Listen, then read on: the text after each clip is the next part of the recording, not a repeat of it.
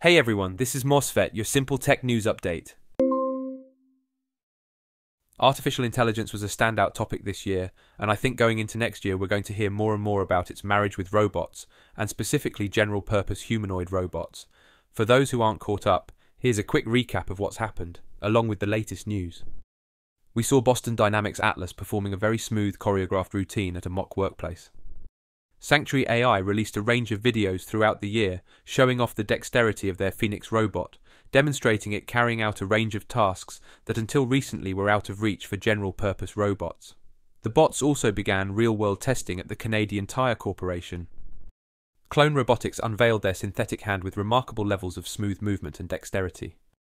Toyota's Research Institute developed a new way to teach robots how to learn tasks by combining human demonstration with an AI model that picks up foundational skills and gives the robots the tools to start figuring out completely new tasks on their own. Amazon began real-world trials of Agility Robotics' Digit Humanoid in their warehouse research facility. IMHC Robotics showed off some upgrades to their Nadia bot's walking and stepping capabilities. And we saw an updated version of Tesla's Optimus bot with impressive hand dexterity and rumours of them being tested on the car company's production lines. Returning to the present day, and this month Singapore-based Fourier Intelligence launched the production version of their GR1 humanoid robot. It weighs 55 kilos or 120 pounds, is 165 centimeters or just under 5.5 feet tall, can carry up to 50 kilos or 110 pounds, and can walk up to 5 kilometers per hour.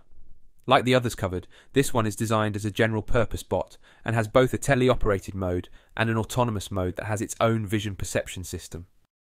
LimX Dynamics also showed off their CL1 robot this week too, demonstrating its walking and stair-climbing capabilities in a range of dynamic tests.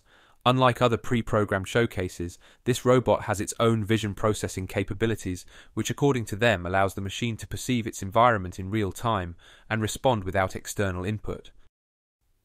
Moving away from humanoid bots but sticking with automation, and Locus Robotics recently announced that their warehouse fulfillment bots help process a staggering 331 million e-commerce items across their clients during Cyber Week this year, which they say is 66% more than the previous year. In similar news, Pipe Dream Labs have been exploring an interesting way to automate deliveries by using underground robots. A pilot system was installed in the town of Peachtree Corners, Georgia, which connected a busy shopping centre with a popular office building almost a mile away with the help of underground tunnels. According to their site, the robots can travel over 40 miles per hour, delivering packages weighing up to 40 pounds to temperature-controlled collection points. It certainly is a unique alternative to all the drone deliveries we've been seeing recently, but I think the massive infrastructure needed to install these systems is going to be a big hurdle. Switching to virtual and augmented reality, and the FAA recently granted a supplemental type certificate for AirSale's augmented reality headset for commercial pilots, allowing them to be trialled on certain Boeing planes. The headset, when combined with a vision system that attaches to the front of the aircraft, enables pilots to see in a variety of conditions where they otherwise would have poor or no visibility. This is the first time I've personally seen this kind of technology being used outside of military settings. Mixed News also posted another great article rounding up all the different ways virtual reality is working its way into entertainment, from cinemas to museums, amusement arcades and more. Moving to manufacturing news, and researchers at Harvard have developed a way of increasing the strength of rubber. The new process involved developing rubber with something called highly entangled polymer chains, and then adding clusters of particles to the material, resulting in reinforced rubber that has an increased fatigue factor of 10, and does not develop cracks with repeated use. This research holds a lot of promise with rubber manufacturing in general, and could be particularly useful for applications like soft robotics. And ending this week with 2 DIY 3D printing videos. CNC Kitchen explored how to go about recycling plastic disposable cutlery to turn it into 3D printing filament, and the results were very interesting. I'll definitely be keeping my eye on this kind of research.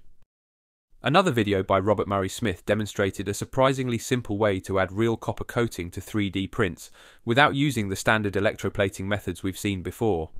Robert's solution involved preparing a print by dipping it in acetone, then placing it inside an inexpensive rock tumbler along with copper powder, steel ball bearings, and filler tumbling material. Surprisingly, this simple tumbling motion cold welds the copper powder onto the print, with very nice results.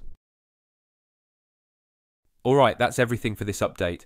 As always, source links are in the description. Subscribe to the channel for more cutting-edge news, or check out the MOSFET playlist. See you next time.